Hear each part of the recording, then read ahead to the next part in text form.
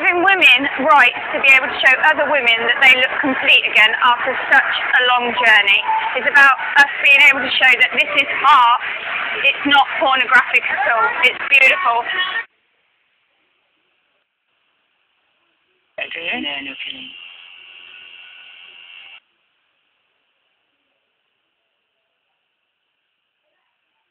It's seriously not right that women can't show other women how amazing they can look again, because it all boils down to having hope and being able to see how good you can look, and they've taken that away.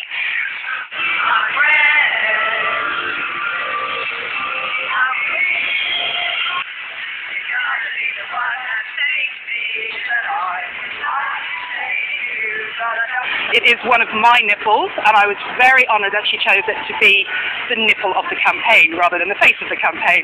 So the support groups are there, often for women who are too scared to go to support groups in person. Oh, it's so important, because you go through so many operations, and this is one less operation, because it's just a tattoo, but the effect of it is amazing.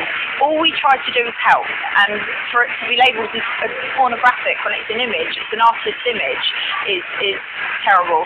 Yeah, but I'm at the head office now, so surely there's someone here that would come. I'm not here for an argument, I swear. I just want them to help us to make new rules and new rights. No one responds to us on email or anything.